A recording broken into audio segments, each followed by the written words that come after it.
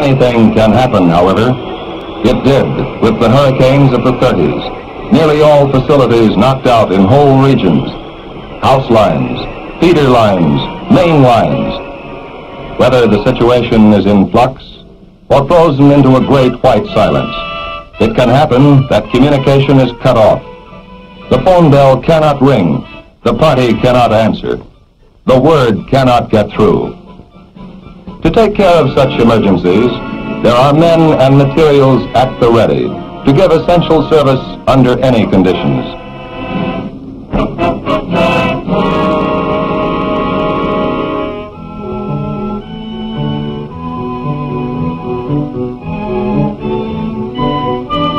This is Operation Showdown. But because of routine work beforehand, standardizing parts, procedures, personal abilities, men of the repair crews armed to the teeth with tools of peace can be mobilized as fast as they can be reached.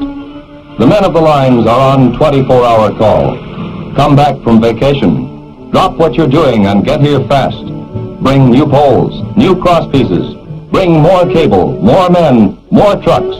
Put it all back together again. Forget private affairs until the common danger is overcome. And it is done. The pattern of living is restored.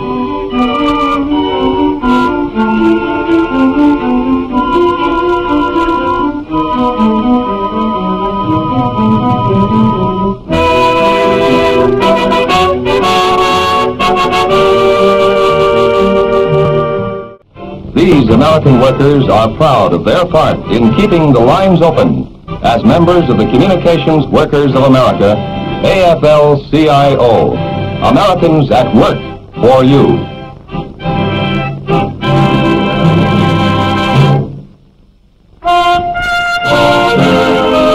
Americans at Work, presented as a public service by the AFL-CIO.